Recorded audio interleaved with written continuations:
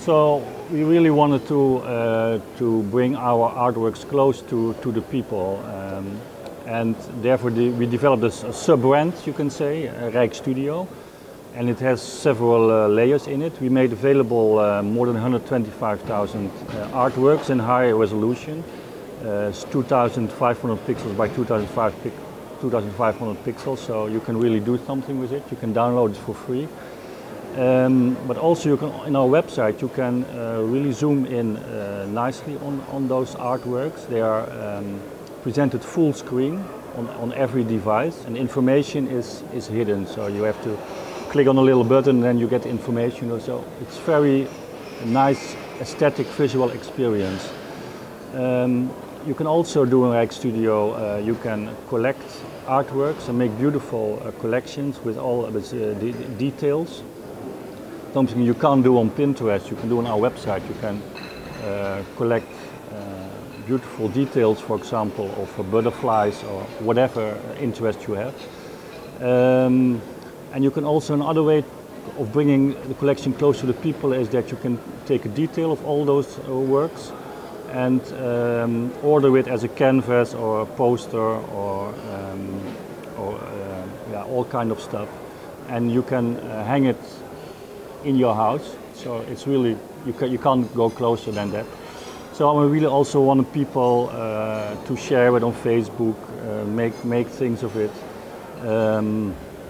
and because we want to have the collection spread everywhere, because our own website or apps are just, they have a smaller reach than the whole internet and Facebook, so we want to spread the whole collection everywhere.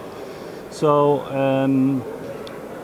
and we wanted people to download those artworks, but we want to also get them creative with it, make new things, because we think that if you are doing stuff with our artworks, you also look at them very well. So that's also an educational target. So Rijkstudio is not a set of functionalities, but it's more like a sub-brand. And to be honest, when we before the launch, we were a little bit afraid, but would people understand Rijkstudio? Because it's a little bit abstract concept. But from the first minute, people started to use it, they understand it, and yeah, it's really great. So it exceeded our expectations also in that way. So. And what also is new, that we focused on a new target group. So we had the traditional target groups, the art lover and the art professional. And now there's a new target group, we call it the culture snacker. We have in the museum the culture tourist. So people go to Amsterdam for one day or weekend and then they go to a museum, it's a culture tourist.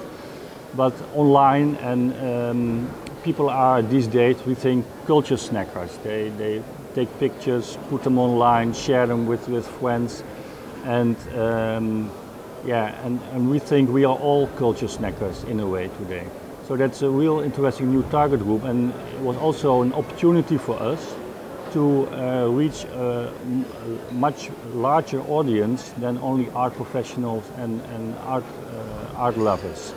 So yeah, that's what we did, and it succeeded in a way, so we are very happy.